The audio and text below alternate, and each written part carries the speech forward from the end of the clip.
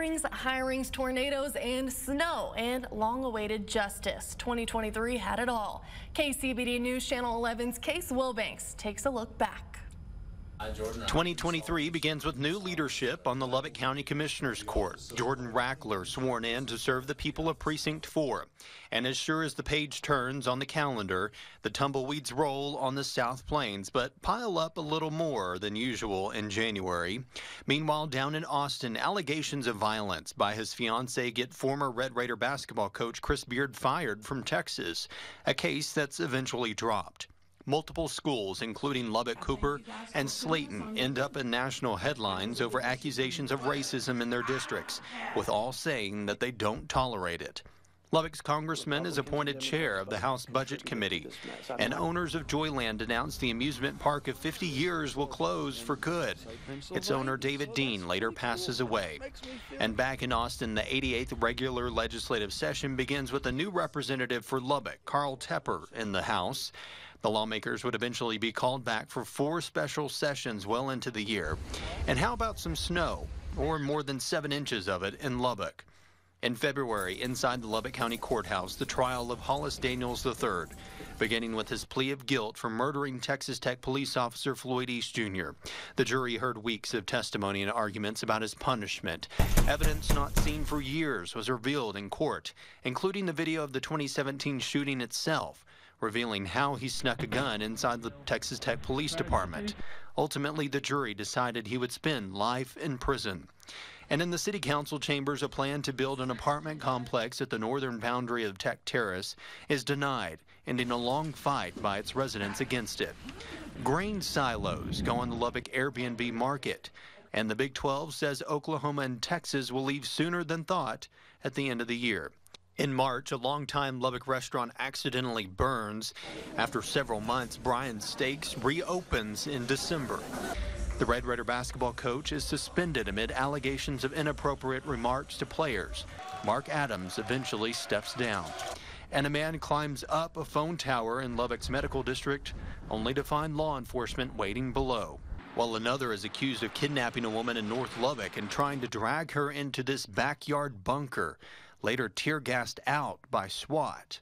As Lubbock County commissioners take up an ordinance restricting game rooms, a shooting at one leaves several injured and 1 dead. The accused shooter, Jamie Lee Pruitt, faces murder and aggravated assault charges.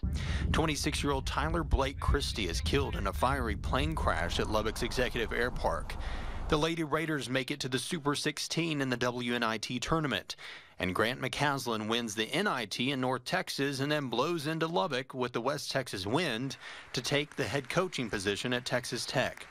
In April, 32-year-old Jordan Merchant is arrested and indicted for a 2022 crash that killed 9-year-old Conrad Tomlinson. Alexis Avila is found guilty and later sentenced to 16 years in prison for throwing her newborn baby in a Hobbs dumpster. The Lubbock County Expo Center announces its first founding sponsor, but still awaits enough private funds to break ground. Explosions and vehicles crashing off the Marshall Freeway when a crane catches fire. And in McAdoo, winds of up to 100 miles an hour cause destruction there. Then it's an invasion of migrating moths, while a Lamesa horse set to compete in the Kentucky Derby is injured and put down. After nearly 3 decades as CEO of the Lubbock Area United Way, Glenn Cochran retires. In May, KCBD celebrates 70 years on the air. Allegations of inappropriate sexual contact between elementary students in Plainview ISD. The district faces angry parents and eventually alters its code of conduct. A 60-year-old man is accused of trying to leave a Lubbock children's play business with a 13-year-old girl. A wrong-way crash on the Marshall Freeway takes the lives of 5 people, including 2 toddlers. We also unexpectedly lose beloved members of the education community, Dr. Stephen Burke, Dean of the School of Medicine at the Texas Tech Health Sciences Center, and Doyle Vogler, an administrator in Lubbock ISD. Local state representatives vote to impeach Attorney General Ken Paxton, but later in the Senate, Charles Perry joins many others to acquit him. In June, the South Plains Honor Flight loses its founder and a longtime local broadcaster, Dave King. With Wolfworth now purchasing water from Lubbock, its years-long drought restrictions are eased. The Lubbock Municipal Court is formally opened. And in Matador, a deadly tornado strikes the community. its recovery continues. While in Lubbock, large hail hammers the city. Sean Adkins walks out of jail no longer charged in the murder of Colorado City's 13-year-old Haley Dunn. Prosecutors say they don't have enough evidence to go to trial.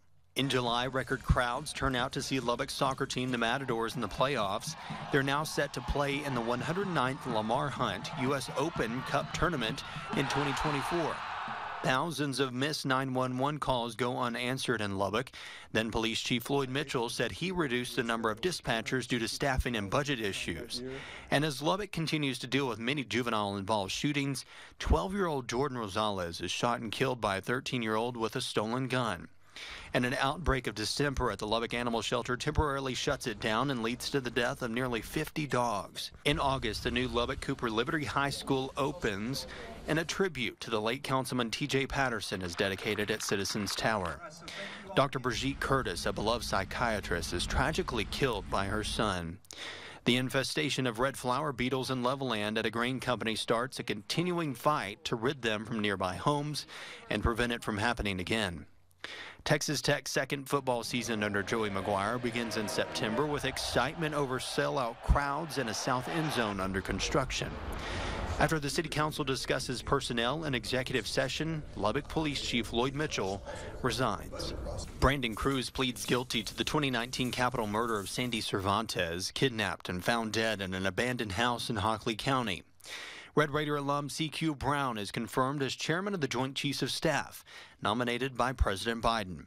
In October, many looked safely at the sun for a rare solar eclipse. A petition is turned in with enough signatures to the Lubbock City Council to take up an ordinance, which they voted against, to decriminalize possessions of small amounts of marijuana. That proposal now goes to the people for a vote. Deputy Police Chief Leith McClure is arrested for assault and violence charges, accused by a subordinate employee. He eventually resigns. Patrick Mahomes helps Texas Tech announce it's going with Adidas next year.